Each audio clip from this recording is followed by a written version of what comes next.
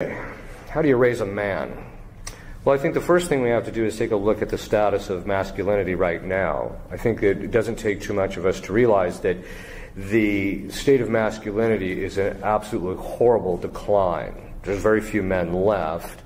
It's in fact, effeminacy, which I'm going to be talking about somewhat at length here, is the norm, actually. In fact, to find a man who's not effeminate is very rare these days. The upshot of it is that we see this in relationship to masculinity in general. Anytime there's any guy that appears on the news media with any semblance of masculinity, he and his reputation are viciously attacked in a variety of different ways in order to bring him down, because they don't want any image of true masculinity to come to the fore. The question, and we're going to answer that question, what does a true man look like? Because I think there's even, some real misunderstanding about how that is, or what that is, especially in certain cultures where what passes for masculinity is in fact effeminacy. So this is something that we want to actually discuss. Adam and Eve at the fall, but I'm not going to talk too much about Eve this time. Usually I'm talking about Eve, but this time I'm talking about Adam.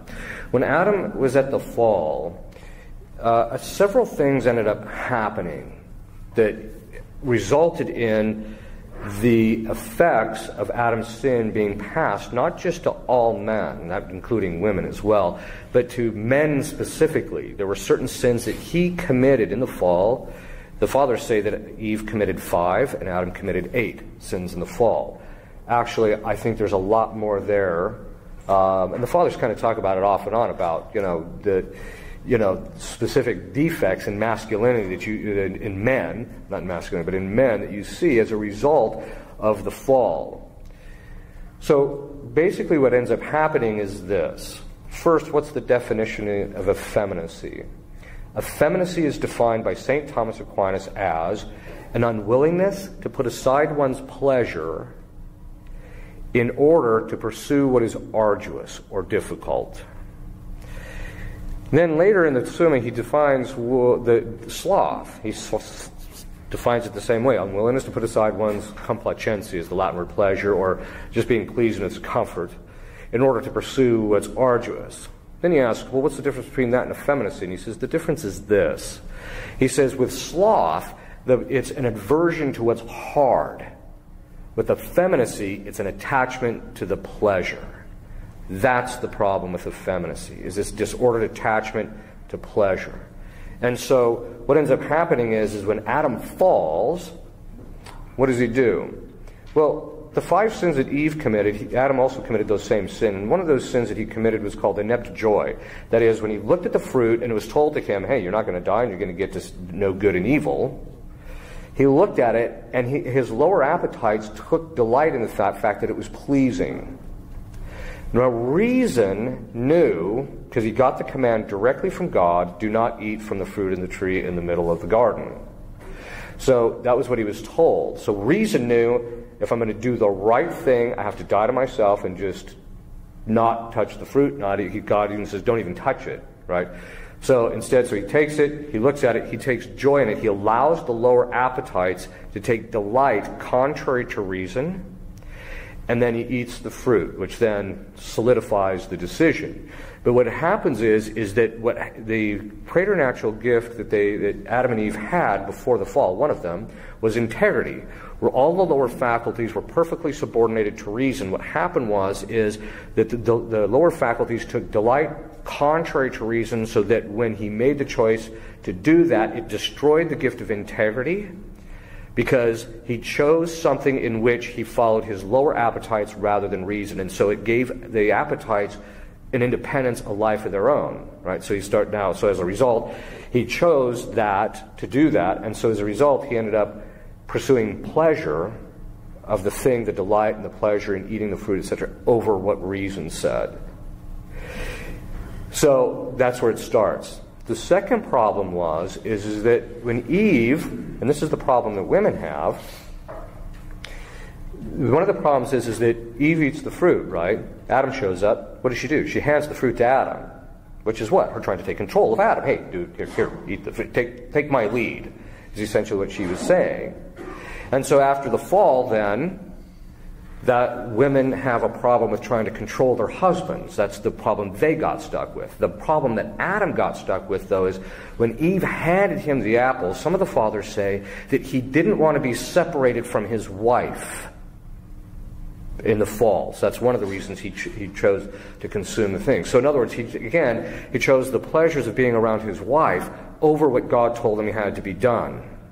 And so as a result of that, listening to his wife, my line usually is, you listen to her, now you're going to listen to her. All right. But the point is that he chose that over. That set up a dynamic in 99.9% of men where the wife pretty much rules the roost at home. And he just succumbs to that because of his subordination. He just wants the peace. He just wants to live with her in a pleasurable fashion rather than doing what he needs to do in order to lead a rightly ordered life. Then what does he do? Well, now, so to separate himself from his wife was also going to require a certain amount of self-sacrifice. So what he does is, then God comes and says, hey, what gives, man? What's going on here? I mean, obviously I'm paraphrasing. And he says, well, I ate the fruit that the woman that you gave to me, right? Two things he did. He was half blaming it on God and half blaming it on Eve, right? Which meant he did what? Part of effeminacy is choosing the pleasure of not having to take responsibility for something. This is something that we see pandemic right now among most men. So what happens is, instead he chooses him not having to take his beating. Look, you did something wrong, be a man, take your beating. Instead of doing that, he blames his wife, right? And then what does she do? She blames the serpent. So what happens is him blaming his wife was another form of effeminacy. This lack of taking responsibility, then, is another problem that men got stuck with. Okay. So since Adam fell, men have been stuck with this problem of effeminacy. So what are the sources of effeminacy that we're seeing today? By effeminacy, I mean in the sense of preferring your pleasure over doing the right thing or doing what's hard and difficult. That is very consistent in most men. You see that very consistently. In fact, it's rare that you actually see a guy who will sacrifice himself for his wife. What's interesting is, though, is there's built into feminine psychology, and this is what most guys don't understand. If you're effeminate, she'll never respect you, despite the fact that she might have appetitive pleasingness at the fact that she's got you under her control. But she'll never be happy with you. On the other hand, there is designed into women a natural inclination to subordinate themselves to rightly ordered authority in relationship to her husband. So if he exercises right authority, we'll talk a little bit more about that as we go along. If he does that, she will have a strong inclination to want to subordinate to please him. Okay. So today, effeminacy has been a problem throughout history. It ebbs and flows. But today, it's off the charts. It's so bad. It's just, you look at these guys and you just, the inclination is to, the disordered inclination that sometimes one must fight is to want to slap them and man them up a bit. Right? Okay. So, but that, actually, when I was reflecting, why is it that when you see a guy who's really effeminate, you want to just slap him around, man him up a bit? I thought to myself, it's because we're going to talk about how you conquer that effeminacy. It's contained in that inclination. That is an actual natural inclination. Now, it has to be moderated, of course. Okay. But today, what are the sources of this effeminacy? It's the fact that in our culture, everything is too easy, too simplistic, and too pleasurable for men. That's the problem. So, the ease and comfort of life, the fact that there's so few jobs out there now that require hard, difficult work, or that most jobs are just sitting at a desk, plunking away at a computer practically. So, then, of course, there is the problem of technology. There's a philosopher by the name of Vogelin who makes the observation that technology brings us a pleasure in its use. Every time we use technology, we get a certain pleasure out of it. And he says, as a result of that, the virtue that we must employ to subordinate that, to temper that, is temperance. Because if we don't, then the pleasures that come from the use of technology will make people soft. basically. Now what's interesting is in Latin there's two words for effeminacy, effeminacia, from which we get the English word. And by the way, we're not talking about feminine necessarily. Because you can see these guys, I mean, you even see it in you know, like with these guys that are in professional sports.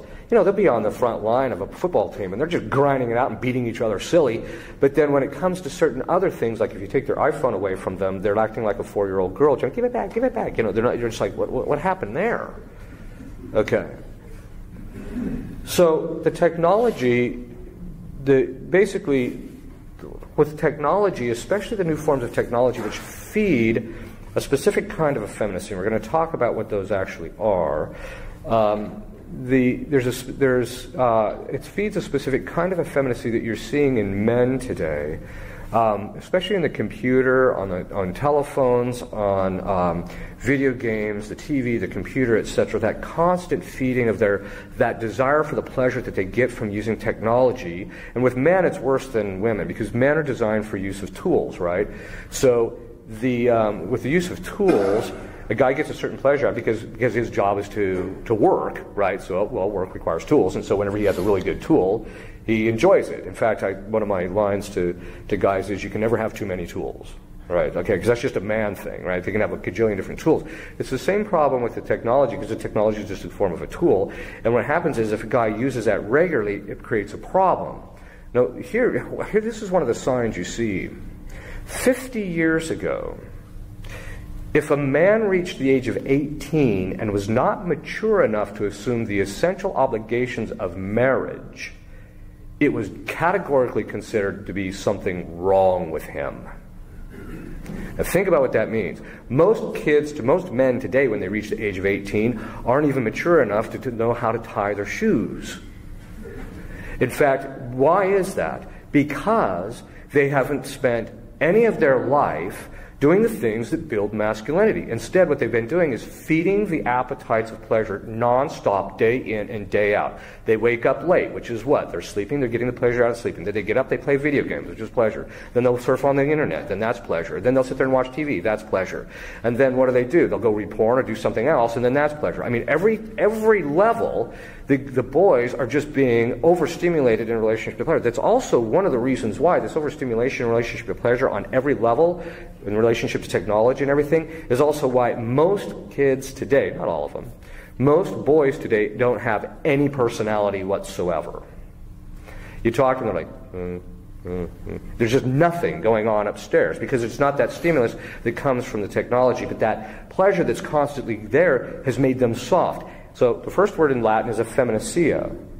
The second word is molitias. Now molitias, for the word for effeminacy, molitias has three meanings. One is effeminacy. The second one is softness. So when a guy constantly pursues pleasure, it makes him soft, right? And you see this. The guy who pursues pleasure just lays around all the time and becomes physically soft. If he's going to pursue what's hard, then he's, in other words, to do the things that make him physically just look like be a real man, just on a physical level, he's going to have to engage in things that are going to be hard. But the third meaning is masturbation. That's what that term means.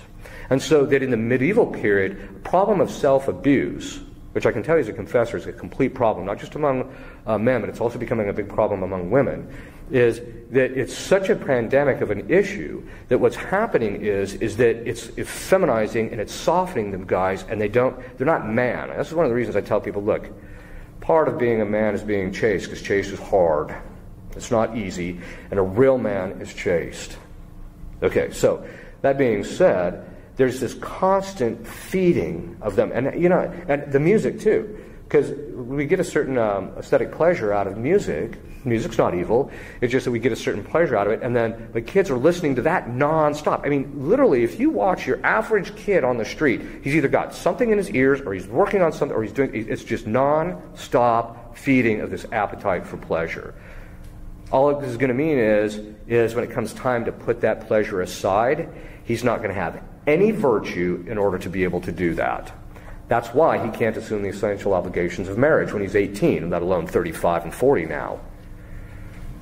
So, then, Fulton Sheen comes along, and Fulton Sheen says, what is the cause of maturity? He says maturity comes, and this is very true, especially with relationship to men, he says maturity comes from pain and responsibility, suffering. That's how you mature. And those two things, we're going to talk about that as we kind of go along, those two things are going to be the hinge point upon which masculinity is built.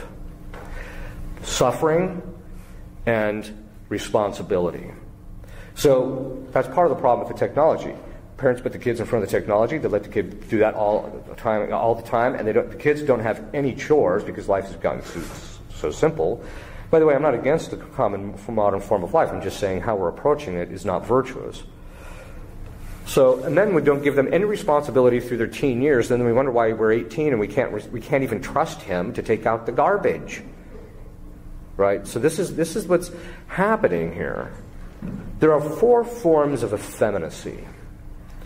The first is sensual, and by sensual effeminacy we mean the guy who's just really can't get past pleasures of touch. And that doesn't necessarily mean matters of the 6th and 9th commandment.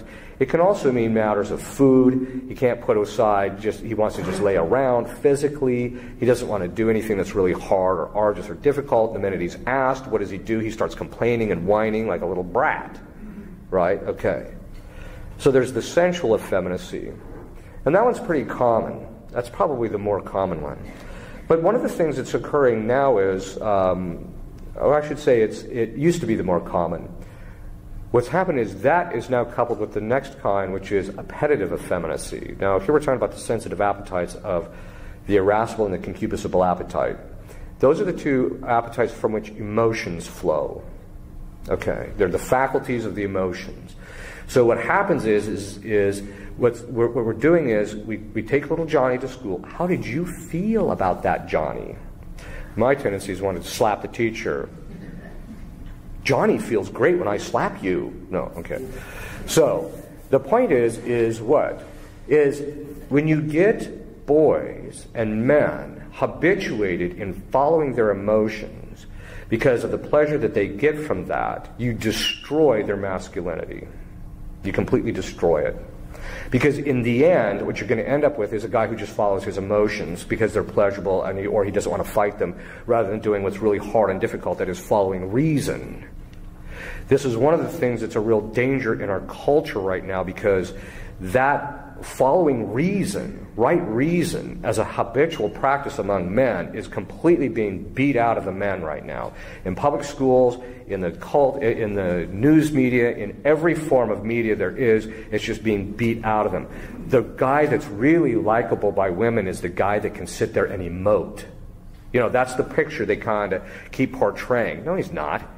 I mean, most women who have any semblance of virtue can't stand the guy who sits and emotes all the time. In fact, they're just like, man, the guy's like being around a woman. Now, don't get me wrong. Why is it that that's okay for women? Well, it's not exactly okay for women, but here's the thing. The centers of emotion in the women's brain is actually quite a bit larger than ours, the men's. And part of that has to do with the fact that it's necessary for women to be able to emotionally empathize with children in order to direct their psychological life in their earlier years to what is rightly ordered. And for example, this is a common example I give. So a child runs along and he falls down and he bangs up his knee, right? Now, the man's thing was, pick him up, let's go, we got to get going, right? And the kid's like, but this hurts. Shouldn't something be going on because this hurts, right? Well, so in other words, that this is a true evil, and what happens is if that's not properly addressed, it actually causes a psychological disorder called disassociation in people's mind, in children's minds. So whereas with women, when they can empathize with that, yes, that's really bad, I'm really sorry. So that's proper to women, right? It's not proper to men to sit around emoting all the time. Now, here, let's be clear. Your emotions are for your children, not for your husband, by the way. It's not there to emote all over your husband, because what's going to happen is you're going to drive him out of his mind if he has any semblance of masculinity. Okay, so, but the point is that a guy who is trained to constantly follow his emotions or talk about his emotions and all this, not that he shouldn't have some facility in that regard, but when it gets to the point where he is just, that's all he wants to talk about, you're just like, man, this guy's driving me nuts. In fact, the society I'm trying to start, one of the things I look for is I call them low psychological maintenance men. In other words, if it's some guy who just needs his emotions fed, I'm like, look, I don't have time for that. Literally. So that's appetitive effeminacy. The next one is intellectual effeminacy. And what this is the pleasure we take in considering certain things.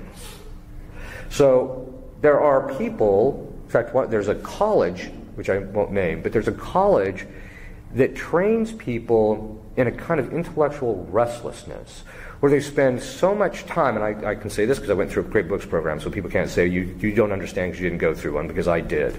But the fact is that what happens with these people is and the men, you see it in the men, and you're just like, that's just effeminate. The nature of masculinity is to pursue the truth, arrive at it, and rest in the truth. The desire to want to constantly taking the pleasure out of the process and getting to the truth rather than just resting through it. That pleasure in taking in that process, if it's not moderated, then it becomes effeminate and the people become intellectually proud, etc. So this is a sign, if they don't want to rest in the truth, that's one of the signs of intellectual effeminacy. Another one is someone who tenaciously holds to an intellectual position, especially if changing their position requires them to get their act together. So some people have attachments in the pleasure of thinking about certain things in order to maintain their kind of lifestyle, etc. This femininity is behind why things in the scientific community are getting away with being dogmatized when there's absolutely no intellectual foundation for them whatsoever. And I'm thinking here in terms of evolution and things of that sort. And you see this. The scientific community is collapsing under the weight of effeminacy, really, in a certain sense, because of the fact that there's no longer a pursuit in truth and, okay, this is the truth. That's just what I have to suffer if that's what the truth is. There's no more of that. It's, let's see if we can design a poll or some type of study so that we can get the outcome we want. Another one is attachment to one's own ideas, or always making one's opinion known. Another way is reading on the internet, curiosity, constantly feeding that desire to know the next thing on the internet. It's addictive if you're not careful. And that's where intellectual effeminacy, you start seeing that among men. The problem with intellectual effeminacy is that it doesn't give one clarity of judgment. It's analogous to the guy who works very hard and lifts weights, etc. He gets a certain cut or definition in his physical appearance. The same thing happens in his intellect. If he just is pursuing pleasure in his intellect all the time, his brain is going to, his intellect is going to atrophy, and it's not going to have that clarity and that definition that comes along with thinking clearly. And this is one of the problems we'll have, and that's also one of the problems with appetitive effeminacy, because when a guy's following his emotions all the time, what ends up happening is it starts affecting his judgment of his intellect, because he starts thinking things are okay when they're not. And one of the signs of effeminacy, and this is how you can do it. This is one of your tests. If you want to test whether your kid or your husband or somebody is effeminate, take something away from them that they're constantly getting pleasure out of and see what their response is. If they can just say, okay, I'll let loose of it and walk off, well, he's a bit of a man. But I guarantee you most of the time all you're going to do is get someone who's going to blow their lid, which is just effeminate. The last is volitional effeminacy. This is self-will and self-love. The person who just likes doing his own will and likes doing his own thing. Every one of these is against what it means to be a man. Every form of effeminacy, sensual, appetitive, intellectual, and volitional. A real man puts aside his pleasure to pursue great things. Magnanimity is the technical virtue, where you pursue greatness of soul. A feminine man is always pusillanimous, always, in every case, because he's not going to pursue stuff that makes you great, that causes you to really achieve things.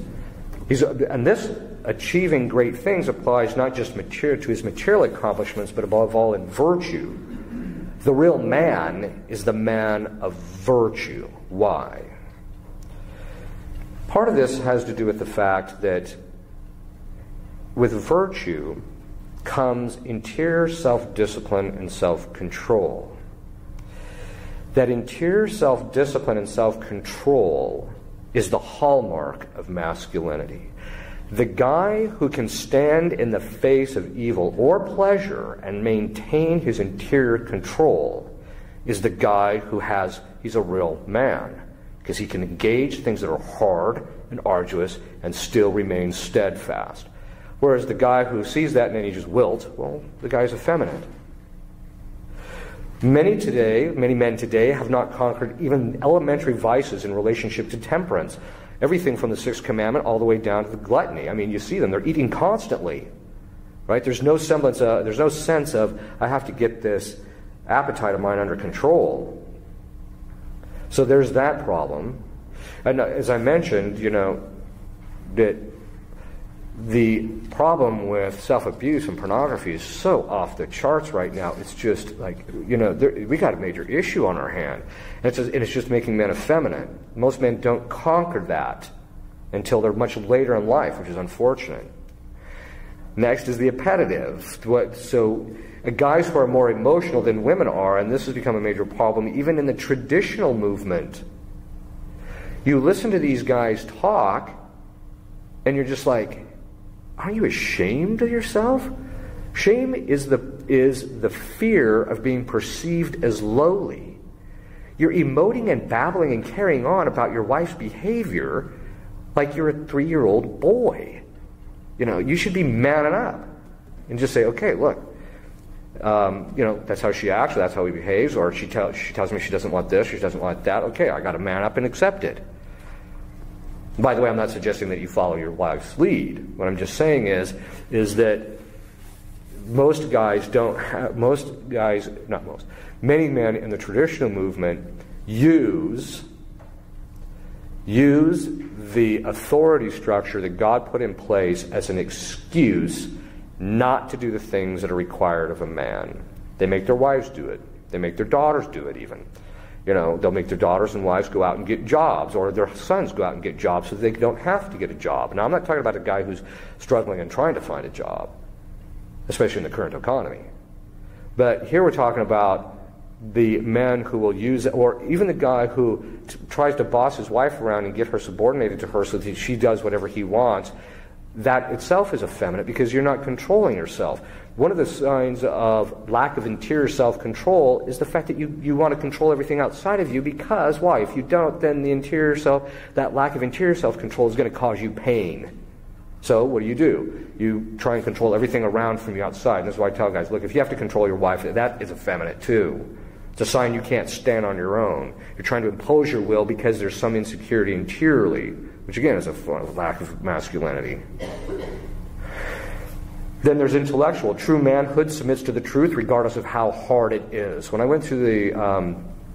first started studying philosophy, one of the principles that just stuck in my mind was you have to be willing, and this is part of just intellectual humility, you have to be willing to pursue the truth wherever it leads, regardless of the personal cost to you. Because if you don't have the truth, then it's already costing you.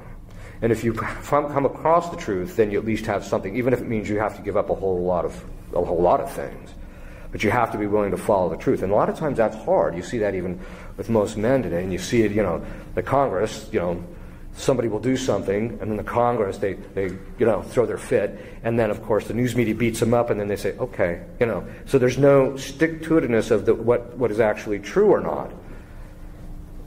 Then there's volitional. The very nature of masculinity is self-sacrifice. St. Thomas says that the one thing that God wants from every rational creature, whether it's angelic or whether it's human, is the sacrificing of their will to His. Why is self-sacrifice integral to being a man, more so even in a certain sense than a woman? Women have to do their sacrificing, but in a different way. It's for this reason. God assigned it that way. First, He created man in a way to engage things that are hard and difficult, and to do that requires you to deny how you feel in order to achieve this. Second, when Adam fell, because he took the effeminate route, God said, oh, no, you don't. He said, now you're going to work by the sweat of your brow, so it's going to be hard, you're going to be sweating. So interiorly you're going to have to really muster the energy to do this, which requires self-denial and self-sacrifice. And 2, it will be in thorns. It's going to be painful for you to do this. Okay. So God basically then said, oh, and by the way, blaming Eve, not good enough. Guess what? Now you have to support her. So you tried the irresponsible route?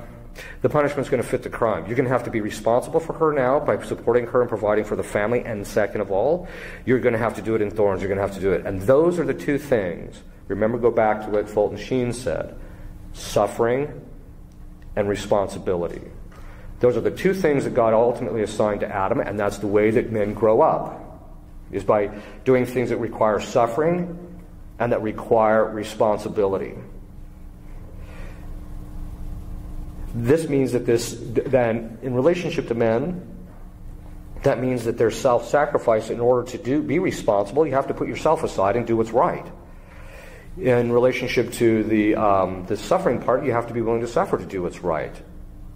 So for a man to find his ultimate fulfillment as a man, not in the sense of as a human being and seeing God face to face, but as a man, he has to master himself to the point where when he does things that are hard and he takes responsibility and does the right kind of a job, there is the delight that comes from virtue, not pleasure, but virtue.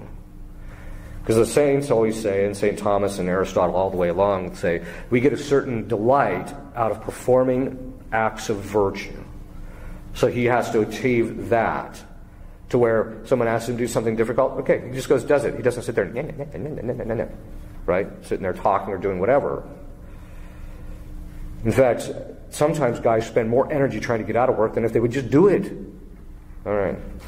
The fact that God told Adam he had to wear it by the sweat of his brow, okay, that means you have to embrace what is painful to achieve what is good.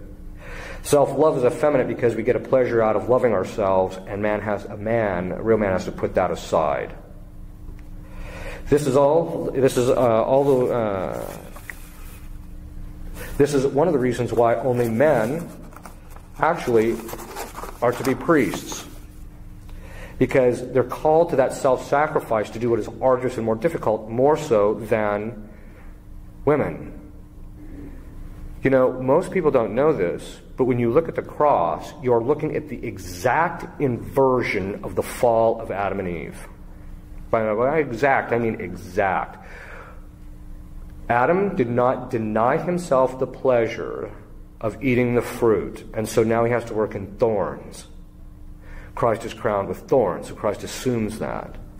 Second, the maniple at Mass, which of course they've just discarded completely in the New Rite, actually referred to work.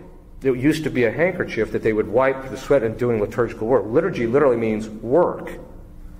So that Christ, when he hung upon the cross, he had to carry the cross, and that's why there was the sweat and blood in his face that they talk about when St. Veronica wiped his face. That's what it means to be a man. Christ is obviously the ultimate man because of the fact that he embraced exactly what builds masculinity and is the reflection of masculinity.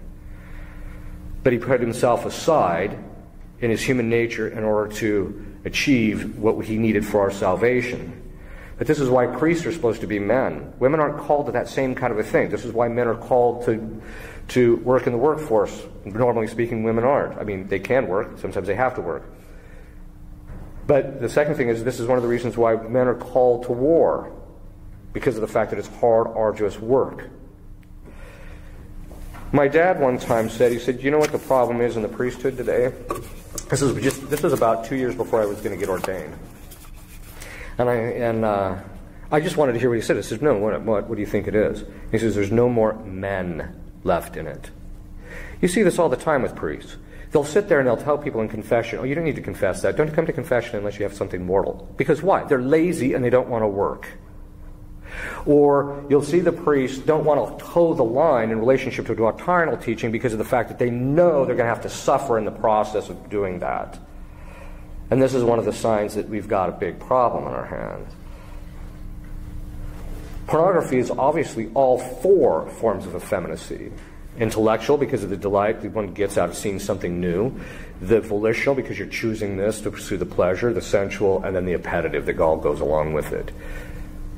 Therefore, we reach a point of conference. Okay, so what does this end? What is this guy supposed to look like? What does it mean to raise a man? First, so we have to know what the end is. This is what a man is. The second one is, this is how you get there. The end. Given what we said above, these are the traits of a true man. 1, self-sacrifice, especially in relationship to his wife and his children. I tell guys, this is the moral of the story. And I tell women this too. I tell women, I'll first talking from the women's side, I tell them, if you're dating some guy who's basically wanting to violate the 6th commandment with you, get away from him because he's effeminate. If he can't control himself in relationship to you now, he is not going to do it after you're married. It's going to get worse. Second, I tell the guys, your job because part of the men is to engage in things that are hard and difficult. That's one of the reasons why our bodies are constitutively different. I find it funny now that even though we went through 30 years of men and women are the same, now they're like, well, maybe they are a little different. By the way, we did these brain studies and found out their brains are different. Oh, really? You had to do a formal study to find that out. All right. So, but what I tell guys is your job is to sacrifice yourself for her. And that means that that means you have to provide and protect for her, not just spiritually, or not just physically, but spiritually. But the primary person you have to protect her from is yourself. Because she's more likely to suffer injury at your expense than anyone else's because she loves you. So a man has to be self-sacrificial in relationship to his wife and his children. Any guy who doesn't master chastity, whether in or outside of marriage, is no man. A true man never counts the cost in terms of pain, but in proportion to the means to the end. In other words, he doesn't look at it like, oh man, that's going to really hurt. He doesn't do that. Instead, he says, okay, what do I have to do to get this thing done? Putting the difficulty aside, I need to achieve the good for my family, for my children, my wife, etc. Okay, so self-sacrifice. Second, he has to be a man of virtue. First, he has to be a man of temperance. If he cannot put aside the pleasures of food and drink and women, he is no man.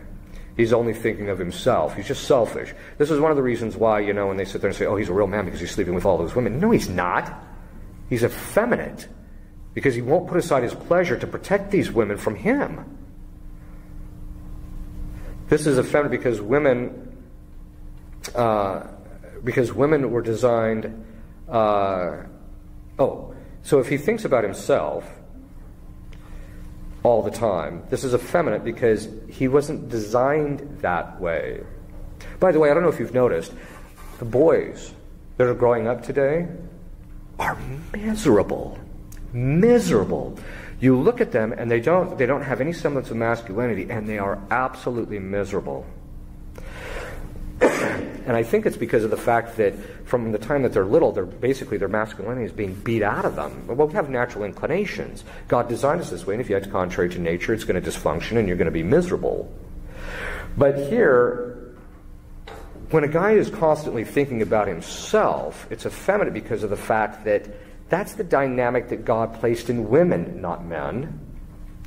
Why did God place that in women, where women think about themselves more than and ironically now women are thinking more about other people than the men are? And it has to do with this. When a woman, and we see this actually playing itself in the context of Adam and Eve. God created in Eve an inclination, it says he led her, Eve, to Adam, and that leading meant that God placed in Eve the inclinations to be judged suitable to Adam. But that meant that she had to be concerned about that she has the proper appearance, not fake appearance, but real appearance, that he's suitable, that I'm suitable to him. Okay, so that meant that women are kind of designed that way to be more concerned about their appearance. Second, a woman, because of the nature of childbearing, has to have the husband support her so she can take proper care of the children. That being the case, that means that she has to look for a guy that's going to take care of her, not for her sake, but for the sake of the children. And that's where the real difference lies. A real woman looks at it for the sake of the children and not for her own. A fallen woman looks at it from her own point of view. So that designing, because the woman is kind of the pivot in the family. The husband, he leaves his wife to go to work and he comes back. The children stay with the wife, generally speaking. And so she's the one to whom there's a kind of a fixity as to where they're going to be, etc. Where she is, that's where the home is. I mean, you hear that constantly, or you see that even in plaques. But that's why women are more concerned about themselves to some degree. Now, that obviously can go to extremes. When men do that, it's effeminate, because that's not the way they were designed. They were designed to put themselves aside. Next, he must have fortitude. A true man finds doing difficult things fulfilling. He likes doing them. Now, it doesn't mean that that's the only thing he does is stuff that's hard and difficult and burns himself out. But we're just saying that, a hard day's work, when he gets done, he likes the feel of being physically exhausted from it. Because it was what he was designed to do. By nature, men should excel more in fortitude, women in temperance. Especially chastity and modesty in relationship to women. Although, here's the irony of it. Men's excelling in chastity is less so for themselves and more so for women. For women, chastity is more about themselves, because if they're not chaste, they could end up pregnant. Whereas for a guy, if he's not chaste, he can end up getting someone else pregnant. So it's not so much about him anymore. So that being the case, he has to look at chastity and those things from the point of view of guarding the integrity and the spiritual and psychological and physical well-being of women. That's how he has to view it. He has to be a man of justice. Here again, sacrifice. But also the virtue of religion. Nothing drives me absolutely more nuts than when you get some guy saying, praying is women's stuff. Yeah, right. That's just your way of being effeminate. I'm taking the masculine route. I'm not going to go stand outside and have a smoke while everyone's in at Mass. There's certain cultures that do that. And I'm like, yeah. If I was a priest, I'd stand out there. First Mass started, I'd say, every one of you guys that's not effeminate, get in here right now and start your praying. Why? Because praying is hard. The matters of religion are hard. That's why they're masculine. In fact, it's a disaster when in the church all the matters of religion are being ceded to women. That's a problem. It's a sign that masculinity has collapsed among the clergy. So, a guy who does not pray or tend to God above all is effeminate. The idea that the role of women, that's the role of women, that's just an excuse. He has to maintain in relationship to justice, he has to maintain authority in the home and does not cave to effeminacy in relationship to his wife, who wants to usurp his authority due to the way Eve handled the problem. That's the real problem that women have when they try and control. It's the sin of usurpation. They want to usurp the authority that's proper to Adam. He has to maintain that, but at the same time, he has to do it in a matter of equanimity. In other words, he has to do it in justice. He can't do it just to hold her down and get some satisfaction out of it, because then it's about himself, which again is effeminate. It should be about her well-being and theirs. He does not, as a matter of justice to his children and wife, to maintain right order and therefore peace in the home. He does not pursue peace at the expense of his authority. Peace brings a certain pleasure. And so if you're not careful, he has to seek the tranquility of order. He has to establish right order, and as a result, peace will occur in the home. But that can't be his end. His end has to be what is spiritually best for everybody involved. A true man knows that authority is for those under him and not for himself. That's the whole structure. The structure of authority has absolutely nothing to do with the person who has it. It has to do with the protection and providence for those under him. This is a major problem in the traditional movement. Because men who are kind of rediscovering, I'm supposed to be the authority, because they have no virtue, and because many of them are effeminate, they have no ability to exercise authority in a balanced manner. So how does that come? Well, the way it comes is we'll see this, you have to first raise the men up, raise real men, and then they'll just have that balance on their own. But if you don't raise real men, you're not going to have that. Your wife and children are not there to serve you. And one of the things I hear from time to time, guys like, oh, changing diapers, that's women's work. Oh, really?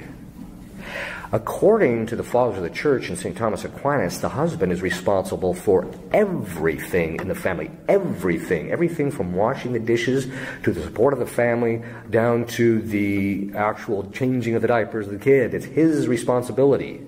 Now, God gave him a helper, that's what Scripture says, not a slave, a helper who's there to help him accomplish what he is responsible for. That's his wife.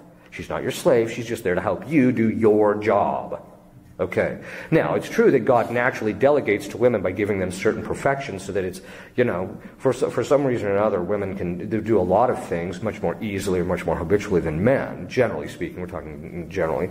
But the guy who says, oh, that's women's, again, it's effeminate. Really what it boils down to is he doesn't want to deal with the smell of the diaper. I'm like, really, it's on that level?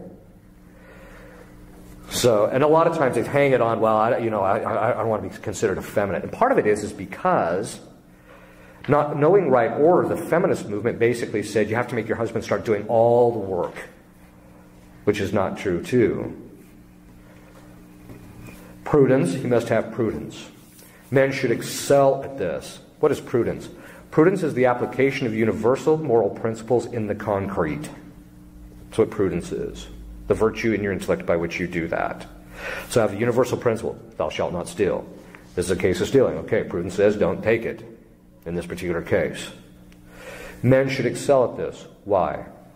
This cogitative power that has the ability to make associations in our brain, this power performs three functions. One, it just makes associations. You do this with dogs. Even dogs have something similar to a cogitative power, but you do this with human beings. In fact, the entire advertisement industry is based upon this association issue, right? So what do? You get the beer product up there. Well, that may not be enough to sell the guy on buying it, so you put this really scantily clad woman next to it, and that will entice him, right? Because you associate the two. If you drink this beer, this is what you'll get. Yeah, what you're going to get is a bigger headache. Okay. So with prudence, it's applying it in the concrete. The second thing the cogitative power does is it makes an assessment about whether something is good or bad just on a purely physical level. So if someone's bashing your hand, your cogitative power starts saying, okay, this isn't good, but before you even have a chance to make a judgment about it. The third is it prepares your images for abstract thinking. Women are designed more for the second operation of the cogitative power than the third. And by that we mean that women have a better grasp and ability to size things up on a sensory level when they're good or bad. That's called women's intuition. But it also is there because, remember when I said it assesses whether something's good or bad? Out of that assessment can arise your emotions. And so women are designed more for that because of their emotional life is meant to help children. Men, on the other hand, are designed more for abstract thought. So when a guy is doing following his emotions, he's actually short-circuiting that ability to think clearly. That's what I was talking about in the past. So why is this important in relationship to prudence? In order to apply something in the concrete, I need not just the general principle, stealing is theft, right? Or theft is immoral. I also need to know this particular instance is a case of theft. So, I have to have the right images in my mind by which I judge what the concrete situation actually is.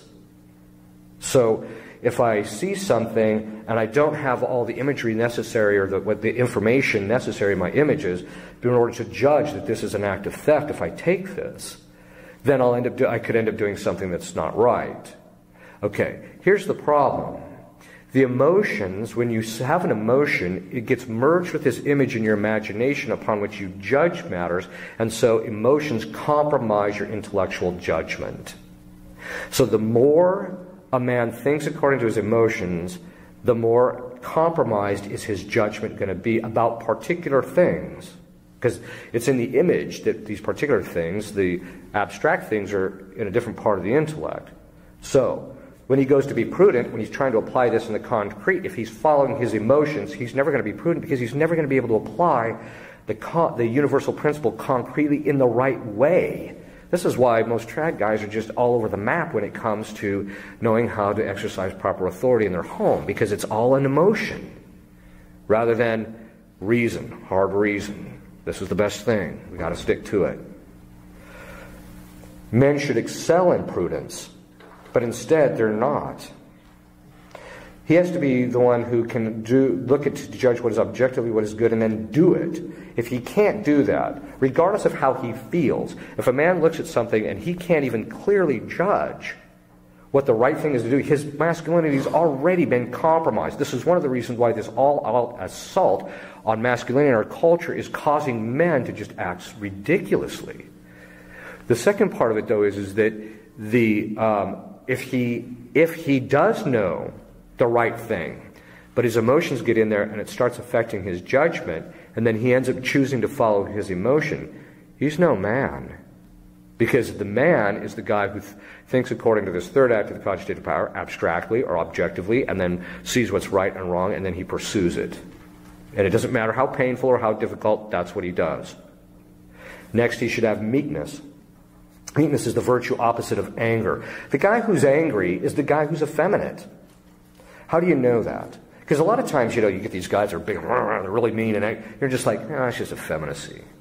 And the reason you know that, well, one, because Christ said, learn from me, for I am meek and humble of heart. Well, if he's the ideal man, well then, okay, we have to assess things here. But the first part, but basically what it is anger is a complex passion in which there's a perception of injury with a desire for vindication. Now, the desire for vindication, when you vindicate, and what St. Thomas says, what's vindication? It's where you harm the other person or thing so that it stops harming you. And when you do that, you get a pleasure out of it. There's your effeminacy part. But there's another hidden form of effeminacy, and that is the perception of injury. A real man can take blows, they say, the philosophers say. He can take the blows and still keep standing, right? In other words, the guy who, regardless of what happens in the family or with his wife or in the situation, his work or what have you, or driving down the road for that matter, considering that, as I said in one of my homilies, that if you're going to get behind the wheel, you have to recognize you just stepped into a sphere of idiots. And by the way, you're one of the idiots that's driving out there, right? Okay. So, but the point is that if he can't take the needling, and he just goes to seek the vindication, that's a sign of effeminacy, whereas a real man can just stand there and take the needling. Because it's painful, yeah, but I can deal with that. I'm not worried about that. I'm just concerned about what's best for my wife's spiritual well-being or this particular child. I'm not interested in whether I get to mete out this and get that satisfaction from it. Humility. Obviously, humility is a truly masculine virtue. Here we're not talking about, the self-deprecating guy who just walks around and cowers. That's not what we're talking about. That's against fortitude. What we're talking about in humility is, the definition of humility is a willingness to lead a life in accordance with the truth and not judging yourself greater than you are. Why is that? Why is pride effeminate? Pride is effeminate because of the fact that in pride we get a pleasure out of thinking about our own excellence, St. Thomas says. And so it's effeminate because the person just kind of like takes delight in his own greatness, right? When he's not, usually. So the truly humble man is the man that embraces his defects, embraces what his problems are, and looks at it and says, this is what I am. And that's painful, it's hard, it's difficult, it requires interior self-discipline and self-control. In fact, it's the hardest virtue, I think, especially for men. In the end, he should have all of the virtues. So that's what a man's supposed to look like. The guy who not just physically, but morally, spiritually, can remain steadfast, has that interior self-discipline, self-control, and remains steadfast in what is right, regardless of the pain or the pleasure involved. So what's the means? Well, Fulton Sheen again describes it, pain and responsibility. So this means that if you're going to raise a man, the first thing you have to do is, especially if you're a mother, is you have to be willing to let your boys suffer a bit. And here I'm not talking about disordered suffering. I'm talking about ordered suffering. Today, boys have no responsibility either. There's no consequences for even when they do something wrong. Recently, one of my relatives, this 18-year-old boy goes ripping in his dad's new Camaro, plows into my relative, and then he just goes home. The dad buys him a new car, and then they think it's over with. No. He should have to go to work and have to pay compensation for this. Instead, what did they do? Well, we'll send him to this one school so he can be reformed. It wasn't even a school. It was a place where he got to go and hang out and have a vacation for 6 weeks. They have no suffering. And boys, again, today are constantly feeding that pleasure, their appetites, and the fathers as well. So, suffering and pain. What's the difference between suffering and pain? Animals have pain. They do not suffer. Human beings have both suffering and pain. Suffering, or pain, is when you physically feel something bad that's affecting you, whether it's physical or emotional or intellectual, etc. Suffering is when it goes on for a while. And when it goes on for a while, it involves a judgment of time. That's why animals don't have suffering, because they don't understand time. I mean, animals, when they're sitting in the lab getting poked with stuff, they don't sit there, hey, this thing has been here bothering me for 6 hours. Could you get rid of it? They don't say that, right? Whereas human beings, after a while, they say, okay, I'm tired of this. This means that boys must work in things that are physically, emotionally, mentally, and volitionally difficult. They must be required to encounter things that are physically difficult to do, emotionally, where they have to put their emotions aside, mentally, and volitionally. They must be put in situations where they are consistently engaged what is hard to do to build self-denial in every level. It has to be a consistent thing that they have to come up against. Now, by consistent, I don't mean constant. In other words, if a guy is really going to become a man, he has to be someone who is given the age, because it's also based on age. You don't make some kid who's 5 years old go out and till the yard, right? But you might tell him, okay, put your toys up, do these things, but once he goes through puberty, he has to start doing hard physical work. He has to start doing things that are difficult, and he has to be doing them consistently. And by consistently, I mean not just 1 hour a month. That isn't going to be good enough, because the rest of the time he's going to be feeding his pleasure, and all he's going to be thinking about is, when is this hour going to get over with? Instead, it should be 1 hour to 2 hours every day or every other day. I mean, it should be stuff that's hard, it's difficult, and it's something to do. It's stuff that he has to engage in that's difficult. If it is inconsistent, again, he will not learn to work hard, but to figure out how to avoid hard work. They must be shown the value of that hard work and what they achieve through that. So there's two sides to that. One is he should get some kind of a remuneration in some sense, if possible, that he should, go out and work and do this so that you can actually, and then you give him the 50 cents an hour or whatever you want to give him. But you make him do the hard work, and so then when he gets the thing, he realizes, okay, this has a good end. But the second part of it is he has to be encouraged. Hey, you did a good job. That was hard work. I'm proud of you, etc., so that he recognized that there's that affirmation of, this is a good thing. This is one of the reasons why giving your son everything he wants without making him earn it is bad practice. It's imprudent. Because what's going to happen is he's never going to learn what it really means to be a man by doing things that are hard and difficult. He must be taught by example. If the father is absent or effeminate, it will be very difficult for the boy to become a man, because we learn through seeing. Usually one of two things will happen. The guy will just become effeminate like his father, or what he will do is he will go to the opposite extreme and pursue effeminacy in a different form, like getting the joy out of beating other boys up or things like that. In fact, remember when I said that, you want to kind of slap him around and man him up a bit? That's the suffering side of it. You want to make him suffer a little bit so that he has to deal with it, so that he can put his pleasure aside and actually become more masculine, when he actually matures. The work must be moderated according to age and condition of the son, so as not to be too much, but also not to be too little. He must also see the father practice the theological virtues, especially prayer, so that he learns that being a real man includes rendering to God his due, and not just indulging himself. While the mother is sitting in there praying in her room, and he's out there watching TV, drinking beer. Although I like watching TV and drinking beer myself, that's not the point. Okay.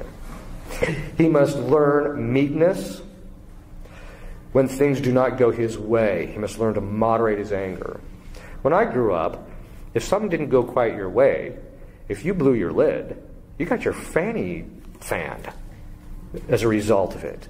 And it was basically, hey, grow up. This is just life here. He must learn humility in all matters. Technology must be kept to a minimum, that is, used only for what is necessary as a general rule. He must see technology as a tool and not a toy, that is, a means of accomplishing those things for those under him rather than for his own indulgence. Having him exercise virtue and self-restraint in these areas and rewarding that will help him to moderate himself. In other words, when you're first moderating it, parents have to do it, but at a certain stage, he has to get on the honor system where he's the one moderating it for his own sake. Recreation must be seen as a means and not an end. Aristotle says that we engage in recreation for the pleasure's sake, and he says, why pleasure? Because he says pleasure, and St. Thomas picks this up, because pleasure recreates the soul when it's done moderately. If it's done immoderately, it causes the soul to dissipate, they say, which is true. Mothers must avoid the tendency not to want to see their boys suffer. Women are, and then there's the other side of it, is women are actively trying to destroy masculinity. Feminism, by the way, is ultimately just self-hatred. Most women who are feminists say, I'm fighting for the rights of women. No, you're not. You're fighting to make yourself feel better about the fact that you're a woman. Two things. One, being a woman is a perfection, just as being a man is a perfection. So you shouldn't have to feel bad about being a woman. In fact, being a woman is a great thing. Second, that in destroying the masculinity, so that's what they try and do. I mean, basically what feminism does is it wants the reminder of who they are as women by virtue of the fact that there's a man standing in front of them. And so what that really is it's that self-hatred, that self-loathing that they have in a relationship to this. And how do you know this? I deal with people like this all the time. You can see this. Even women who are really feminine take real delight in seeing a guy who's a real man. Whereas the feminists, by real women, I mean in the sense that they have the self-possession and self-control too, and they're very virtuous, etc. And they just love true masculinity. Whereas women who are feminists are miserable. Every one of them who says, it's very similar to another problem in our culture. There's another problem in our culture that's very similar to this. It says, if everybody would just approve of me, then I would feel fine about my condition. No, you will not. Because the problem is endemic to you. It has nothing to do with those things externally. Now, this doesn't mean that this does not mean that women shouldn't be treated with the proper dignity that's true to them, and both in their human nature and their perfection as women. The real problem with femininity, or feminism, not femininity, feminism is, it wants to ultimately destroy what is feminine. And that's sad, because what's feminine is beautiful. Not just physically, but psychologically and morally, etc. That's the sad part of it. So, one of the things they have to do is they have to emasculate men so they don't feel so bad about themselves. Okay, so suffering. Men have to be willing to suffer. Women have to let men become men. And that means letting their boys suffer. Guys will take the boy, and by the way, we're going to wind down here in about, I'll just got a little bit more, so bear with me. Guys kind of wait for the day in which they can take little Johnny, who's 4 years old, right? Okay, Johnny, we're going to go to the boxing ring. I'm going to put these boxing gloves on you. Of course, they're so big you couldn't wield them with much force, right? And you put him in with some other guy. So, and then they say, okay, guys, whoever hits the guy on the chest the most wins, right? And so you see the little kids trying to beat each other, right? And the guys are like, that's it, that's my boy, right? And the reason being is because in that process, the kid learns, okay, I can take a bit of a beating and still stay standing and not have to flee the situation. Obviously, this has to be moderated. I'm not suggesting, by the way, you put your kids in boxing rings. But what I'm suggesting is that women have to let their boys be men. Responsibility, that's the next means. The boy must see the father not capitulate his authority in the family, because as soon as he sees that, he'll learn that the path is the easy way, the way of pleasure. He must also see his father exercise authority responsibly. Because if he doesn't see he'll grow to hate masculinity because he'll see that the injustice is being done against his mother. Not always, by the way, in the sense of he may not always grow to hate masculinity, but he's going to grow to have that impiety in relationship to his father. And you see his father showing that his authority is for the, and when he sees his father exercising it properly, you see that, hey, my dad's a real man because he's doing this for the sake of everybody else, not for himself. He must see his father show true love for his mother and a willingness to sacrifice for her and her children. He must, according to age and abilities, be put in charge of things and be held responsible if they do not work out properly to the degree that he is responsible. Put him in charge of it. If he doesn't do it, then you have to fear a proportionate punishment. And so that he learns this is life. This is the way men have to grow in masculinity. He must see the fruit of his labor, as I mentioned. Making him work nonstop without any reward or remuneration or benefit, according to time and place, will make him feel that he's just a slave in a concentration camp. On the other hand, if you don't make him work, he's going to think that everybody's really there to serve his needs. This is the real problem with the generation today. Everybody's complaining that the generation today, they want a big fat paycheck, they don't want to have to work for it, and yet they still want to, and everybody owes them something. Well, where do you think this came from? It came from the fact that we basically told boys, you know, you deserve this, you owe this, they brought you into this life, therefore they owe you something. No, they don't. You know, your parents only owe you one thing, to get you to the age of majority in spiritual and physical intactness. That's all their obligation is. He must be taught to appropriate those things under his charge, and by appropriate we mean take care of them, want to take care of them, those things under him that he's put in response, put in charge of. So that when he does it, he takes a joy in seeing that they flourish, those things flourish. Because then when he becomes married, he'll take joy in seeing his wife and his family flourish. He sees the value of his contribution to the good of the family, even if he doesn't necessarily get the total amount of his paycheck that he's working for when he's growing up. At least he sees that the family's getting the good from it. He must learn right order and authority structure by observing the mom submit to the husband and his father loving his wife for her submission. But also as he goes through the teenage years to learn docility and prudence by following right order. This is one of the real problems in relationship to homeschooling. Because there comes a certain stage in the homeschooling process where the boys get to this point where they've gone through puberty, they're 15, 16 years of age, and they don't think they should be under mother. Guess what? There's a little problem. It's called the fourth commandment. So you're going to be stuck with that for the rest of your life. A true man, and this is one of the things that boys have to learn, a true man submits to his mother because it's hard, and because it makes you be a man of virtue, and specifically the virtue of piety, in which we give honor to those who are above us. I've never met a guy that I thought was really masculine that did not have a true love and appreciation for his parents and didn't want to do right by them. And that has to be fostered. So in terms of the homeschooling, they're like, well, we need some way to help him. Well, here's the way you make him man up. The father comes in and says, you're going to obey your mother as a man for being a man. That's what it comes down to. Now, on the other hand, the mother cannot treat him like a 10-year-old anymore, which is a tendency that sometimes you see. Because in the end, he's just going to rebel. If she sees that he's asking him to do stuff that's prudent and necessary, then he does it. If he sees that that's what she's asking, then he'll actually appreciate actually doing things for his mother. And he'll grow to love her and want to do things to please her. A real man desires from the virtue, he gets delight from the virtue of piety in pleasing his parents.